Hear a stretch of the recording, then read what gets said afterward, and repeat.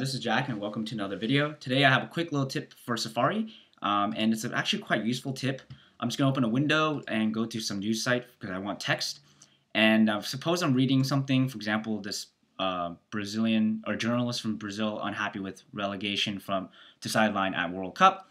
I can just drag in, say, Brazilian legend, this guy, don't know how to say his name.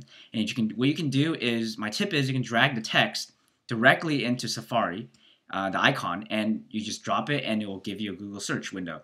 And the benefit of using this method versus right-clicking and search with Google is that my method, or the other method, it gives you a new page, a new window, so you don't lose what you were reading before.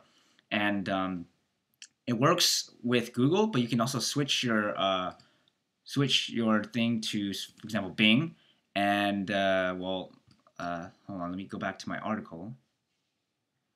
And I think it also works with Bing, but let's just try. I can drag, drag that into here, and I guess it only works with Google. So it sucks for people who use Yahoo and Bing. This little trick does not work for you guys. I'm gonna switch mine back to Google because that's what I use. And yeah, so that's a quick little tip for you guys. Please follow me on Twitter. I'm twitter.com/beautifulcode. And I hope you guys enjoyed this little quick tip about Safari. And may you happily browse Safari using this tip in mind. Thanks, guys.